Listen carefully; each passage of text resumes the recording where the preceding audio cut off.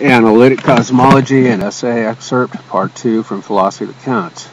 Analytic philosophy may regard the technical and meaningful subject of names and necessity as phenomenally real.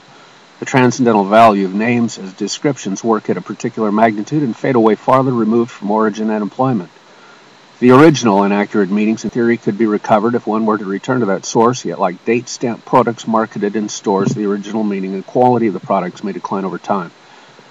That process of the decay of meaning reflects the physical decline of the existing forms of the universe that may also rise and fall as a natural process of change in space-time. The dynamic nature of space-time may be a Scupper's structure, implicitly tectonically subducting old continents, galaxies, and forms, and producing new. The topological changes of meanings and forms may be a consequence of a deeper eternal structure or superform underlying all nominal change. Philosophers of the 21st century may have a better opportunity to find physical and theoretical examples of the parallelism and unification of deep structures of change and continuity, such as the pre-Socratics Parmenides and Heraclitus considered, as well as Plato. The existential contemplation of the phenomenal existence of anything that we may call an issuance from the One was a question that the neo-Platonist philosopher Plotinus, as well as Jean-Paul Sartre, might have exhausted a lifetime in speculating about. Sartre, of course, might have contemplated his own mind and the limits of its experience, while Plotinus would have considered all that exists, including mind, as a kind of complex creation phenomenally issued from the One, God.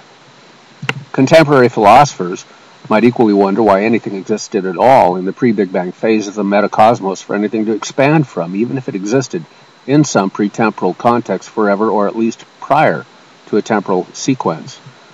The interest that analytic philosophers may bring to epistemology and cosmology would seem to rest upon metaphysics, theology, and logic, supported by increasing streams of data provided by mathematicians, physicists, and astrophysicists.